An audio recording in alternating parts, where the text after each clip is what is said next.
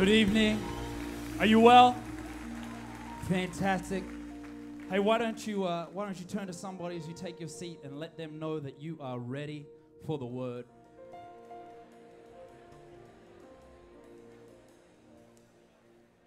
Fantastic. Good stuff. Well, are you well? You enjoying tonight so far? Everybody down here? How good's that? You guys are just ready to rush the stage? That's fantastic. So, hey, look, tonight, as Amy introduced me, my name is Ryan Alcorn. It has been that way all of my life. I was born that way. Lady Gaga song. But tonight, I'm coming before you not as anyone with any kind of worship experience. In fact, if I did that, I'm sure that the attendance would drop greatly next year, and I'm sure Dave and Pastor Wayne, our senior pastor, wouldn't love that too much. So tonight I'm coming to you not as anyone with kind of any insight with musical experience, but as a pastor's kid. Do we have any church kids in the house? Yeah. Where's my felt board fellowship? You know, you learn every Bible story on a felt board. Where are you at? Come on. You know that you got a quality systematic theology based on the quality of the felt that you had in your church. Come on. So I come to you tonight not as a worship leader, but as a church kid. Somebody who grew up in a pastor's house. My father is Pastor Wayne Alcorn here. And I grew up in church. I had the pleasure of growing up as a pastor's kid. I grew up, in and around church. And for me, it was one of the greatest pleasures. It was one of the greatest joys that I've ever had, being able to grow up in environments like this, growing up in and around things like Youth Alive, growing up in and around amazing services like this. But to be honest, one of the greatest dangers of growing up as a church kid, as one of the felt board fellowship, is that spirit of Shania Twain. There's great danger as a church kid growing up and kind of having the spirit of Shania Twain come upon you. It's that spirit that the moment that you walk into church after some kind of time and that voice comes up, that don't impress me much. Like every service that you go in, you just sit back, you don't come into church as anything other than a thermometer. You just come in, you just kind of gauge how church is going. You kind of come in and everything is about, whether or not that impresses me. And so tonight I want to talk to you very, very quickly about the danger of familiarity. The danger of familiarity. And tonight I want to encourage you. Tonight I believe that for a number of people, we're going to rediscover our awe. Come on, we're going to rediscover the wonder of God tonight. Can we do that? Fantastic. Well, if you have your Bible with you, would you turn with me to Psalm 145, verse 1 to 8. It's always good when you get to quote a chapter of the Bible with 3 digits. It's rare. It's a novelty. It says this: I will exalt you, my God the King. I will praise your name forever and ever. Every day I will praise you and extol your name forever and ever. Great is the Lord and most worthy of praise. Come on, does anybody believe that? His greatness no one can fathom. One generation commends your work to another. They tell of your mighty acts. They speak of your glorious, the glorious splendor of your majesty, and I will meditate on your wonderful works. They tell of your power and your awesome works, and I will proclaim your great deeds. They celebrate your abundant goodness and joyfully sing of your righteousness. Come on, how many people believe this? The Lord is gracious and compassionate, slow to anger, and rich in love. Tonight, I want to talk to you about living an awful life. Tonight, I want to talk to you about living an awe-filled life. Can we pray? Lord God, Father, I thank you that tonight as we speak, as we open your word, Lord God, as we look to what your scripture says about you, Lord, that you would do what only you could do, that your spirit would search the unknown realms and make known to us the unknown. Lord God, I pray that the eyes of our hearts, every person in here, would be enlightened to see you. Lord God, that we would be able to see with a hope. Lord God, that we would be able to see, Lord, with perspective and with power. Lord God, I pray that tonight we would come to know you in a new, deep, and fresh way. In the name of Jesus, we believe for it. And so in the name of Jesus, we receive it. In Jesus' name, amen. Amen. When I went to uni, I actually, looking at me, you think obviously very learned, but when I graduated university with a bachelor in art. That's right, I didn't even get the plural. A bachelor in art. They weren't even generous enough to give me the S. So I studied animation, I studied fine art at university. And on my first day at university, at my first day at art school, they handed me a piece of paper. My very first class at art school, they handed me a piece of paper and a crayon. And I thought, oh, come on. This is a stigma that I'm not going to shake forever. I'm in a house of teachers. My dad is a pastor. My mom's a teacher. My brother tried to become a teacher, became a gym teacher. And then they said, you know what, let's forget it. Let's just make him head of sport. So everybody around me is kind of smart. And my first day at university, they hand me a piece of paper and a crayon. And I think, oh, no, this is never going to shake. What they do is they hand me a piece of paper and a crayon, and they say, you know what, can you draw us a bike? And I thought, this is some kind of class. So I sat down, myself, everybody else in my class, we sit down with our piece of paper. I had a green crayon. I don't know if, that has any significance, but it was a green crayon, and I tried to draw a bike. And what was interesting is, we see bikes a lot, don't we? There's, thank God for those city bikes that just are so useful. Everybody's second choice for, really exhaustive public transport. The other one is walking or anything else. But, thank God they're there. It's important. And so, we see bikes a lot. And so they say, you know what, draw us a bike. I think, oh, come on, I can do this. Grab my crayon, having drawn with a crayon for, at least a week. So I scribble my drawing down. I draw 2 circles, kind of connect them. It's got 2 pedals, maybe a chain there somewhere, some handles. And, I finish and I think, you know what, I've done pretty well. And then they flash up on the screen a picture of a bike. And I look at that picture of a bike. Can I just say this, though? I'm not great on bikes. I've fallen off 3 bridges. I've run into 2 poles. And one Christmas, I just thought, you know what, there's not enough going on here today. So I just ran a motorbike straight into a barbed wire fence. I'm not great on bikes. So maybe my brain was suppressing, the image of a bike. But they flash up on the screen an image of a bike. And what I'm looking at, their description of a bike, which they call a photograph, was very different to my interpretation of this bike. Basically, what they do this exercise to prove to you is that in visual theory, in visual kind of theory, there's this thought called visual lethargy, which means that the more you see something, the less you actually see it. The more you see something, the less you actually see it. And so they say, you know what? They take the bike off the screen. They tell you, you know what? Try and remember your very first bike. Flashback. I'm like, I'm there. Red Melvin Star. And fast. So I thought, how am I going to translate fast into this crayon picture? But I drew something, and to my amazement, just before they flashed it up, to my amazement, after I thought about that first bike that I had, it actually looked surprisingly closer to a bike because the first time that we look at something, we really take it in, don't we? We really take it in. Think of the first time that you moved into the suburb that you're in. You're searching for houses, you're doing the thing, the first drive into the street, you're looking at all of the trees, the sun's filtering through. It's just that perfect time of day that, the haze from all of the inner city traffic is just, enough to kind of really catch the light, but not enough to choke you. And it's, and it's perfect. And you look at the street and it's amazing, it's perfect. And then 2 weeks later, you're in that same street, the street that took your breath away, the street that said, you know what, this is the street that I'm going to live in. That same street, 2 weeks later, you're just honking your horn thinking, I can't get out of this thing quick enough. And then by the 20th, 100th time that you're driving down that street, you don't remember what that street looks like. You just remember kind of blacking out the moment that you get close enough to home.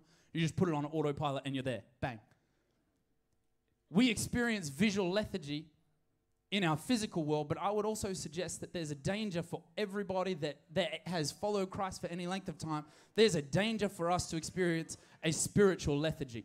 They're those of us that have grown up in and around church, those of us that have been following Jesus for any length of time, especially those of us that are on rosters week in, week out, having to serve it, having to do the things that are important to get church done, but just are there around it all of the time, that there is a danger of us experiencing a spiritual lethargy, that the more that we see God, the more that we've experienced God, the more that every day we encounter, we enjoy church, we have the danger of forgetting to see the one who put all of this into motion. And tonight I want to encourage you that if you are here tonight and you are experiencing a kind of spiritual lethargy, tonight is the night for you to turn and run straight back to your Savior. It's time for you to return. Think back to the first time that you experienced His grace. Think back to the first time that you experienced that blessing of life that comes with the grace of God, freely received through faith. Tonight you can reclaim your wonder. So tonight, we open with Psalm 145, and we see this amazing psalm. And it's amazing, and it's awesome, and it's so awe-filled. You know, David was quite, a songbird. He was a good worship leader. For those of you that are here, if there's somebody to aspire to, David's good. He's a good one. He would have been on PCO rosters quite a bit. He's probably the highest selling artist of all time. He's done well. You've done well as a worship leader when your lyrics are impressed into a mug at Coorong.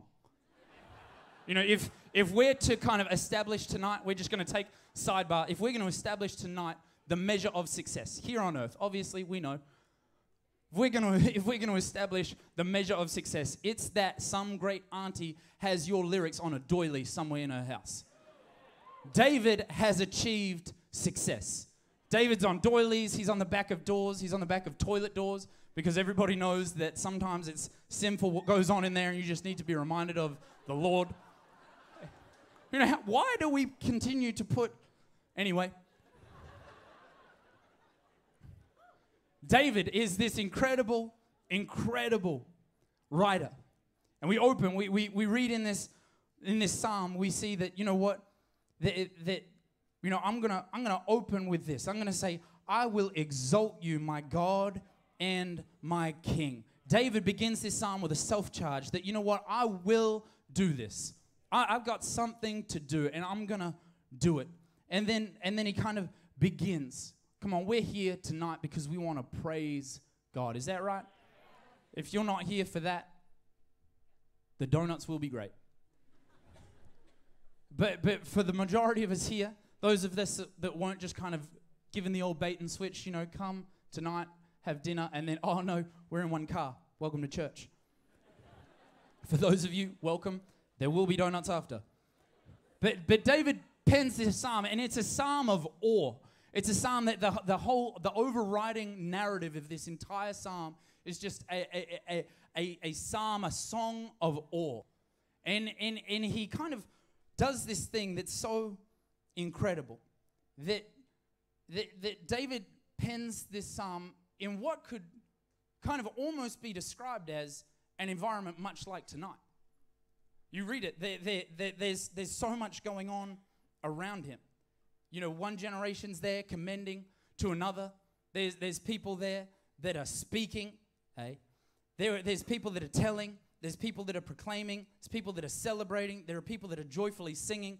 David seems like he pens this psalm in the midst of just like a cranking worship service. David, he does all of this stuff in the midst of an incredible kind of awe-filled environment. But what I love about this psalm is that even though David was surrounded by awe, he says this, when we read that they will speak of your glorious splendor, of your majesty, he says, and I will meditate. David shows us in this psalm that it can be very easy to be surrounded with awe and forget to be filled with awe. David shows us that we as people on worship teams can spend our days surrounded by people celebrating, surrounded by people just proclaiming, by people telling of the good news. He shows us that we can be surrounded by awe, but not filled with it. And I think that there's a great danger in everybody. Everybody that is continually surrounded, much like the children of Israel. We read about they leave Egypt. Then for months, maybe years, some scholars would suggest 40 years, they're guided by a pillar of cloud. They're guided by a stack of fire just in the night, which is rad. Every day for 40 years, they're given manna from heaven. Every day they receive the presence of God in the cloud, they receive the protection of God in the fire, and they receive the provision of God in the manna. But what happens? These people are surrounded by the things of God, and yet only a few chapters into all of this, they begin to make idols in their own way. If we don't decide to be filled ourselves with the awe of God, we begin to praise ourselves. We begin to turn things inwards on ourselves. We begin to praise that which we create. And I think David gives us such an incredible insight to what we have to do. That even though we can be surrounded by awe, we can miss being filled with awe. And the charge I want to take tonight is perhaps there are people here that find themselves continually going through the motions of just getting church done. And God bless you, because people, whether you feel it or not, are encountering the goodness and grace of God. And you may not feel like, it's popping this way and that, but you're diligently serving, and God bless you for that. But what I want to charge you, what I want to encourage you with tonight is that even though you feel as though you are just getting on with the grind and you're just doing the things, you're creating environments of awe, don't just be surrounded by awe. Take it upon yourself, internalize it, meditate on it. Make sure that you stop and take stock of the wonder of God surrounding you. We have a God that is most worthy to be praised. We've got a God that is rich in love and slow to anger. We've got a God that is so gracious. We've got a God that inhabits the praises of His people, which is you. We've got a God worthy of praise. We got a God who is awesome, who is fantastic, who is magnificent, whose glory resounds through the ages. We got to take stock. We can be surrounded by His presence. We can be surrounded by His protection. We can be surrounded by His provision. But we, like the Israelites, can fall into the trap of forgetting that He's there. What so often happens is when we lose the awe of God, we quickly replace it with an awe of ourselves, with the things that we create. What do the Israelites do? Every day. I like to think that perhaps it didn't just kind of happen one day that they just lost sight. You can almost hear the conversations as we kind of get to this point of losing sight of the provider, of the protector, and of the presence. I don't think that it was just day dot, fire's there. That wasn't there before. Great job. I don't think it would have just been like, at day 40, they just said, let's just forget that God's there. You can almost hear the conversations that led to this point of them losing sight of God. Perhaps one day they were just kind of walking down, and I don't know, Chad, just because Chad sounds like the kind of name, the guy that would do it. Chad was there, just finished CrossFit. It's like, cloud's smaller today. Cloud, I feel like the cloud was bigger yesterday. Man, that fire's late, Everybody knows the fire starts at 6.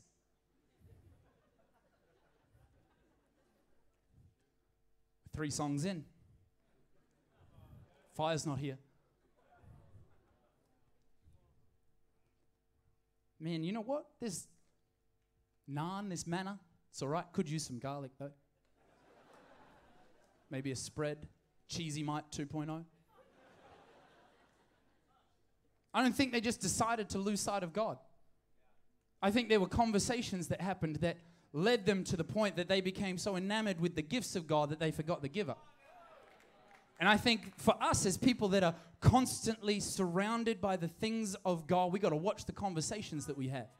We got to watch that we're not enamored by the things that God is giving, that we lose sight of He is the one that we're actually there for.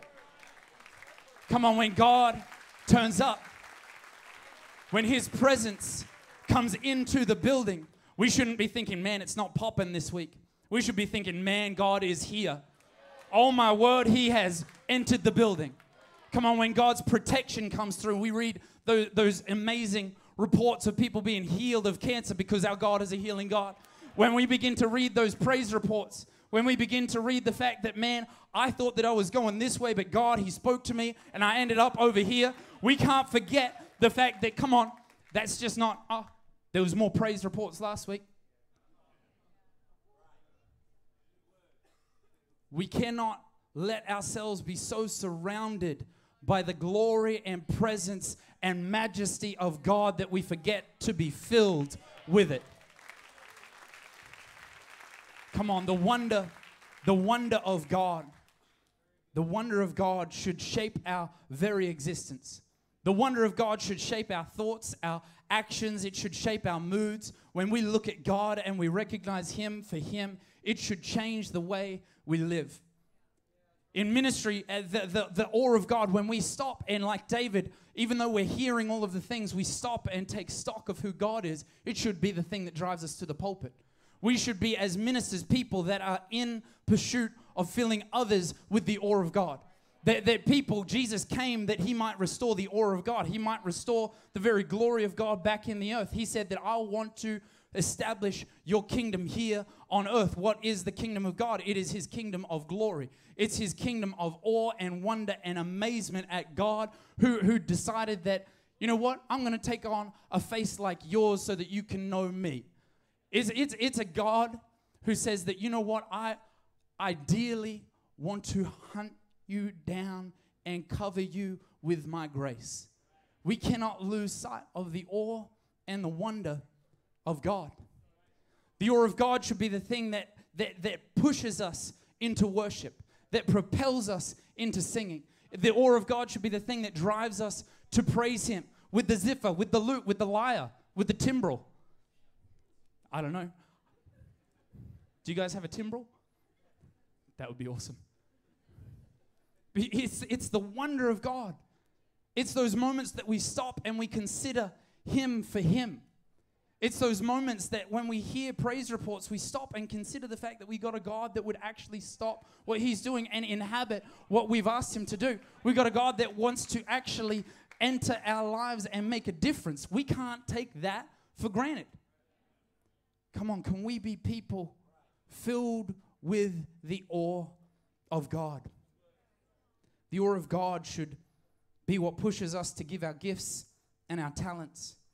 The wonder of grace is what plants us in humility. That when we consider that he who knew no sin became sin so that we should know the righteousness of God, we can't have pride. When we stop and we consider Jesus, when we place ourselves in a position of wonder about grace, it produces a tenderness in us that says, you know what, we all have an equal claim to the foot of the cross. I can't sit there with angry fingers and tell you that you need to shape up or get out. It's a right view of God that produces a kind, tender-hearted nature towards everyone that God has created. Can we be a people that pursue the wonder of grace, that gives us a passion that makes us feel like, you know what, it's not how I'm received, but it's that I've been received in him? Can we pursue a wonder of grace that produces a boldness, a rest, a peace, a joy? Can we be people that actively pursue the wonder of God? 2 Peter 1 verse 12 to 18, it says this. So I will always remind you of these things. What's he talking about? He's talking about the grace, the calling, the power of God for believers. Even though you know them and are firmly established in the truth you now have, I think it's right to refresh your memory as long as I live in this tent of this body, because I know that I will soon put it aside, as our Lord Jesus Christ has made clear to me. Side note, he's basically saying, God told me I'm going to die a pretty horrific death. And I will make every effort to see that after my departure you will always be able to remember these things, for we did not follow cleverly devised stories when we told you about the coming of our Lord Jesus Christ in power, but we were eyewitnesses Come on, do we have any eyewitnesses in the house? I was eyewitnesses to his majesty.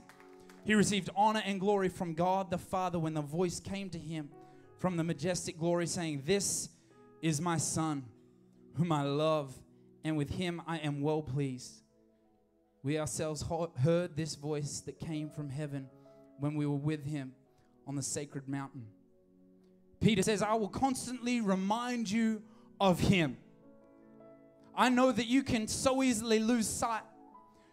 I know that you doing ministry can so easily become so lethargic to the wonder of God. So I'm going to remind you constantly.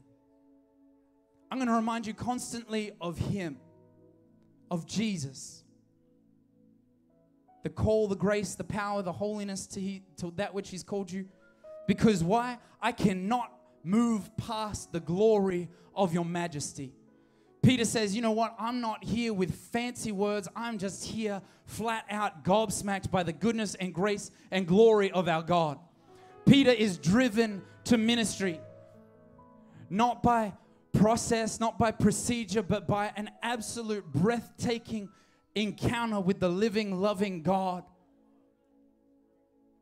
I don't think anyone here was driven to do what perhaps you do in your church because of great systems. I don't think anybody was so amazed with Elvanto or PCO that you're like, oh man, it makes it so easy to serve, so I'll serve. It just like, it knows me. Knows my availability. If I put it in, please put it in. I don't think anybody thought, you know what, I'm so stirred up to serve because of this incredible system, these cleverly devised stories. I didn't follow God into ministry because of the systems. I came because I was blown away by the glory of God when I encountered him. Come on, can we get back to that place that drew us into ministry, that took a hold of our heart, that lit us on fire to say, you know what, forgetting everything that's behind, I press on towards the goal. I say, you know what, I'm going to give up my Sundays, I'm going to give up my Fridays, not because there is a great place for me to serve, but because there is one worth serving. Come on, can we be a people that decide, I have a God that is so wonderful, so amazing, so divine, that I can't do anything but decide to pursue him.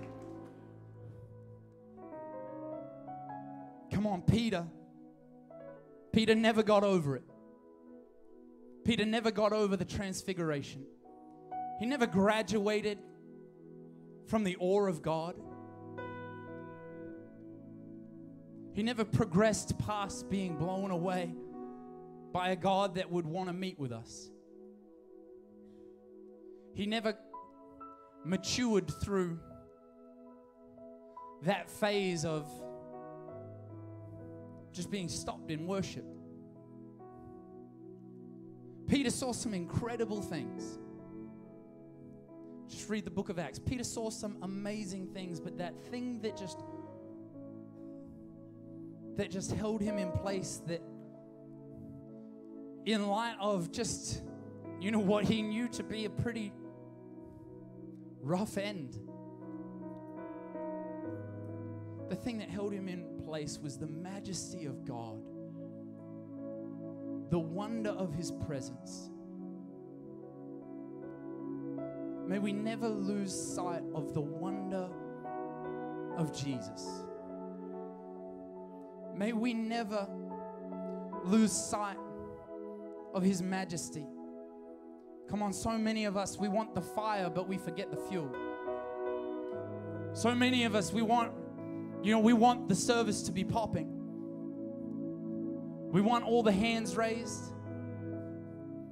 You know, when the interlude kind of builds, we want the tingles, but sometimes I feel as though we maybe lose sight of the presence that produces the fruit. Come on, we want the fire, but let's not forget the fuel. The wonder of God. The wonder of God. Let's not become such professional Christians that we lose our personal awe. May we never become such professional worship leaders that we forget to just be enamored by His presence when we begin to sing. May we never just become such incredible BVs that we forget that it's His voice that hears us. May we never become such just professional musicians that we forget that we are actually entertaining the King of Kings and the Lord of Lords. That we actually have held in place the God of majesty, of wonder. That we have an audience of one, the King, the Lord, the Prince, the one who was and is to come. May we be people that every time we stand on a platform, every time we stand in our seats, every time we lift our hands, we raise our voice, we recognize that it's not for us, it's not for systems, it's not for any clever reason. The reason that we come, the reason that we have arrived at this place is the majesty, the wonder, the grace, the love, the peace, the joy, the healing, the goodness, the holiness. Come on, it is God and God alone. May we never lose sight of Jesus. May we never lose sight of Jesus. Come on. May we like John the Baptist, and I love this story. John the Baptist had probably the most high-achieving cousin of all time. You know that person in your family that's just that high achiever. They're just like every Christmas it's like, oh, tell me more about Glenn. John the Baptist grew up cousin of Jesus. Every year for like 30 years he would have had to have sat through, meals where it's like, oh, John, what are you doing? Oh, I'm eating locusts. Cool, Jesus is the Son of God. Have you heard about Jesus? There are a few people at this point that were as close to Jesus as John the Baptist. But what I love about John the Baptist, what I hope can be the heart cry of every person in this room, that no matter how long you've been following Jesus, no matter how close you feel like you are to Jesus, no matter how long you feel like you've been doing the things, what I hope that we can get is that spirit of John the Baptist. When he sees Jesus walking down toward the beach, he says, behold the Son of God. Behold the Son of God. Behold the Lamb that was slain, who has come to wash away the sins of the world. Can we be like John the Baptist, that every time we come to see the grace, the glory, the love of God anywhere in our world, we decide, I'm not going to be surrounded by God, but I'm going to be filled with God. I'm not going to be surrounded by His love, but I'm going to be filled with His love. And may we, like John the Baptist, decide that every time we see Jesus coming, we say, look at that. Look at that, man. That's grace. Look at Jesus. He's the only one that could save me. Look at that. That's the thing we've been waiting for. That's the thing I was waiting for. He's the only thing that can lift that spirit of apathy, that can lift that spirit of overfamiliarity. He's the only one that can, in fact, Himself place in us a spirit of awe and wonder. The Bible says that His Spirit comes and reveals the unsearchable, unknowable parts of God. All I know is that we need to be filled with the awe and wonder of His majesty. I'm sorry, but I don't have a 5-step solution to what I'm talking about. All I know is that you can run to the cross. That like that first time I drew, when I thought about my first bike, it became so much clearer. All I know is that we can always return to our first love. That if you feel dry, if you feel like, you know what, I feel like I'm just going through the motions, it's become a clever system. Run to the foot of the cross. Run to the empty tomb. Run to the realization that He promised that He will pour His flesh out upon all people. You're all standing already. I can delete that from my notes. Tonight is not just a night to simply be near God. Come on, is anybody ready to not just be near God, but filled with God? Come on, is anybody ready not just to be surrounded, but filled? Worship teams, I believe that tonight you're going to be refilled with the awe of God. I believe that tonight you're going to encounter and just rediscover that thing that pushes you. That people that just feel like they're writing empty lyrics would be once again have their eyes, the eyes of their heart just enlightened so that they can begin to sing forth new songs. That they can begin to look at new aspects of His love and His majesty. I just want to pray this. If everybody wants to open their hands, we're about to sing. Oh man, we're about to sing. If everybody across this room just wants to open their hands out in front of them, I just want to pray this prayer. It's in Ephesians. And it says, I keep asking that the God of our Lord Jesus Christ, the glorious Father, may give you the spirit of wisdom and revelation. Come on, people's eyes are going to be open so that you may know Him better. I pray that the eyes of your heart may be enlightened in order that you may know the hope to which He has called you, the riches of His glorious inheritance in His holy people, and His incomparably great power. Wait for it.